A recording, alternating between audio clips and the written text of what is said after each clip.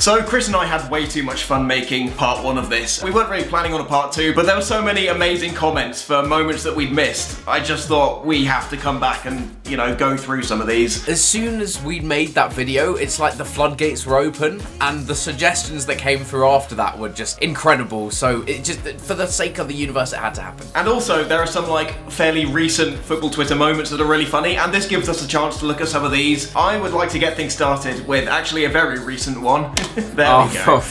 I actually went as this to Halloween. Now, the problem was I couldn't get a short-haired afro for it, so the long hair made it quite confusing. Yeah, I was gonna say, at what point did Paul Scholes and David Luiz have a love child? My problem was, every man that saw the costume in that evening was like, that's brilliant, I love it. Every girl that saw it was like, so what have you come as tonight? And I was like, well, whip your shoes off and I'll show you. What I think might have happened in this photo is it might have been his wife's legs, but the daughter's just taking an Instagram story. That's why it says true love. Still, like, extremely weird. Yeah, the lesser of two evils. Something strange is afoot here. We could potentially start with a quite spectacular here because of just how weird it is. I think it has to be quite spectacular. Get your chops around that one. Another one, I don't know why we didn't include this in the first video. It's the CR7 boys underwear competition. Oh, God.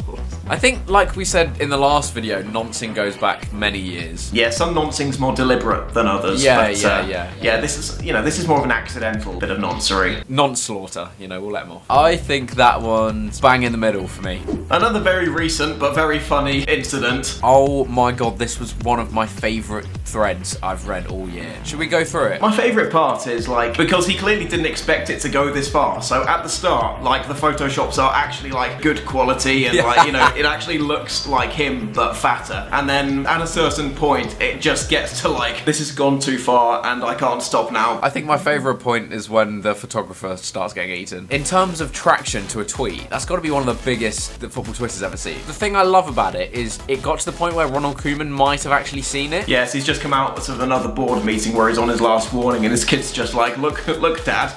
You're on Twitter. I reckon maybe quite spectacular. That one stays fondly in my memory. So this one isn't one moment, but it's more something that's ingrained in the brains of everyone on football Twitter. It is, quite simply, the Pepper's bald and Fraudiola memes. It's just such a funny insult, bald. Like, you can't win bald. Wasn't there an interview after he'd been like, I think he'd either lost a game, and didn't he say, like, people keep saying Fraudiola or something? And when the first season it was Fraudiola.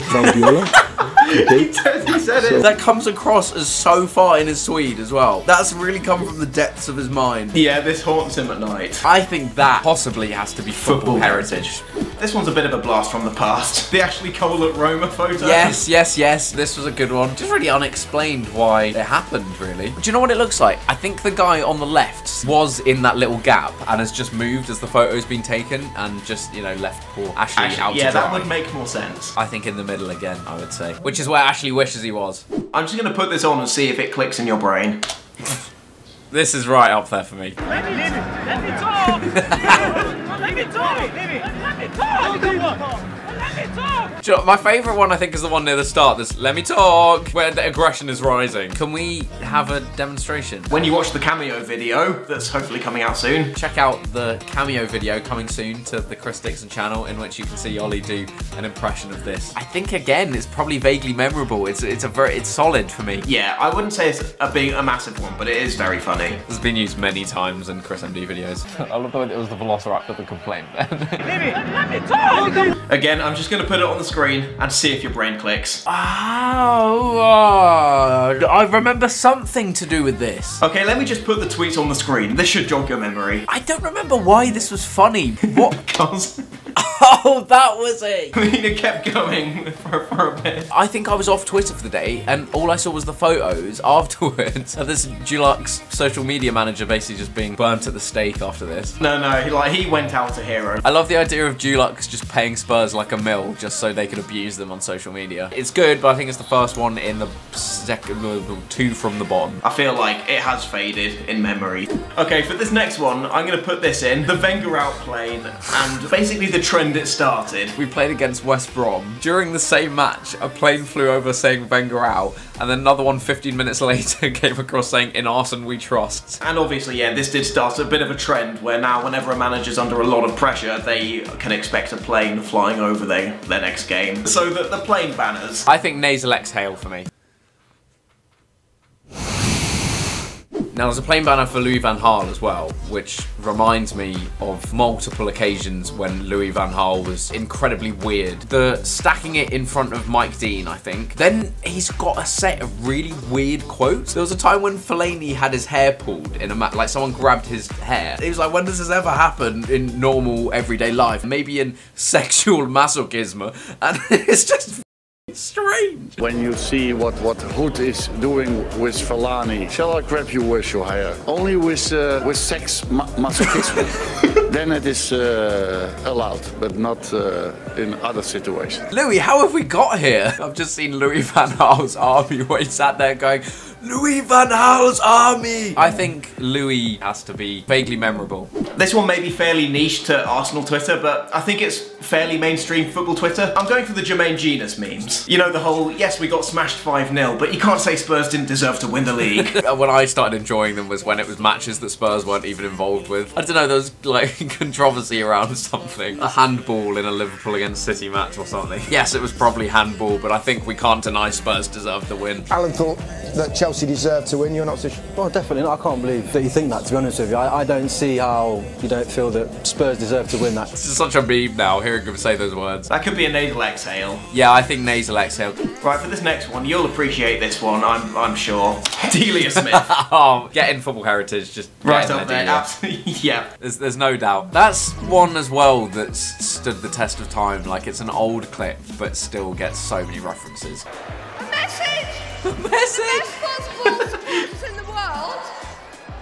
We need a 12th man here. Where are you? Where are you? She's amazing, isn't she? Having you! What a weapon.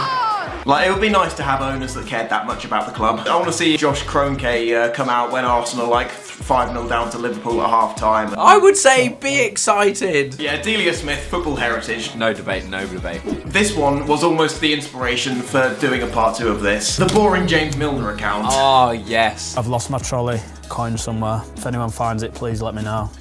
There's a picture of a shopping trolley on it. Thanks. I would say this one had seen better days. Sometimes a tweet from the boring James Milner account still comes up on my Twitter and I'm like, it's kind of like an old family pet that you just feel like no one wants to put down, but probably should be. I know what you mean actually, but in its prime, it was one of the biggest like out of context football accounts. Yes, 96 rated boring James Milner was quite a sight to behold. But yeah, this account in its prime, I would say is quite spectacular. I think quite spectacular, I agree. Do you remember the DT versus Mark Goldbridge and the friendly that they played, like the United Stand versus Arsenal Fan TV that had to get called off because they had too many players sent DT off? just started picking fights with everyone. DT's up against Goldbridge. Here we go. It's just a complete foul. Was that a kick from Goldbridge? It just goes for him. It's just, there's just so many handbags. Like, it's so like the In-Betweeners fight in that movie. Look how angry he is.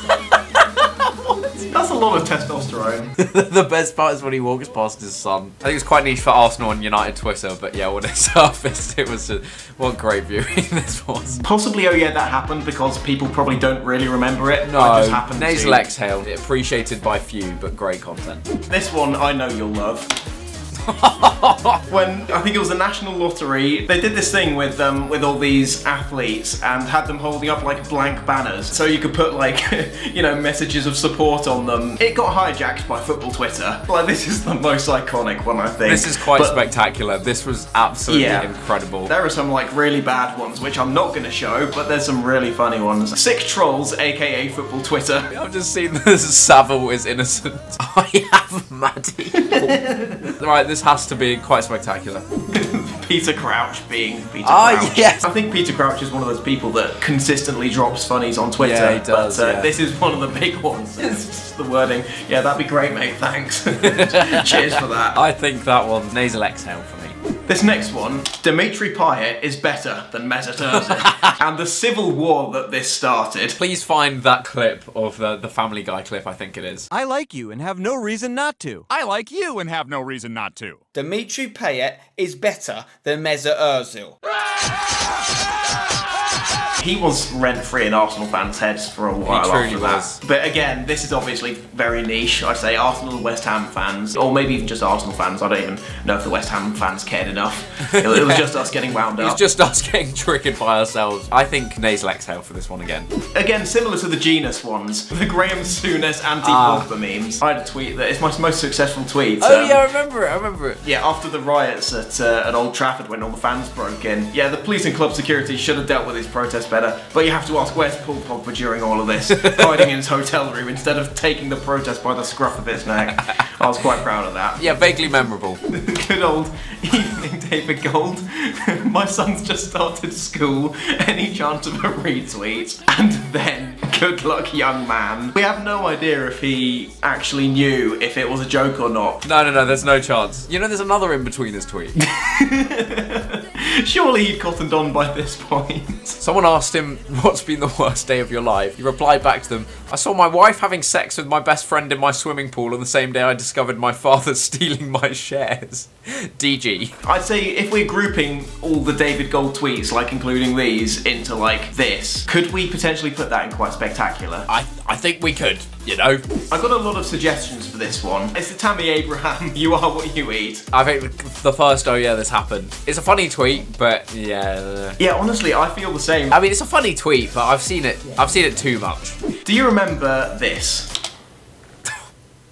The North remembers. I'm tempted to say quite spectacular because I think that's the one that describes it the best. It's just impressive, isn't it? The fact that no one, like, it's kind of like the Logan Paul hanging video. The fact that no one stopped him along the way. If he's got social media people, surely they would have seen that and gone, hang on, this probably isn't a good look, is it? Just gonna stop you right there, Antoine. I think quite spectacular captures the energy of that one the best. Do you remember the Sam Allardyce sting? The thing that got brought up most about this sting and this photo in particular is the pint of wine in front of him. Like, you just can't ask for a more Brexit figure, could you? Oh, actually, do you know what could make it in? When Chico dived and then literally Sam Allardyce just laughs in his face. It's absolutely incredible. Essentially, you've just got a man down at the pub laughing in his face. About 3 pints of gravy in. Now that you mention that, this gets an honourable mention, but some of the Neil Warnock memes, like the one where he's holding his head and the one where he's just like moving towards the camera menacingly. Yes, the dog,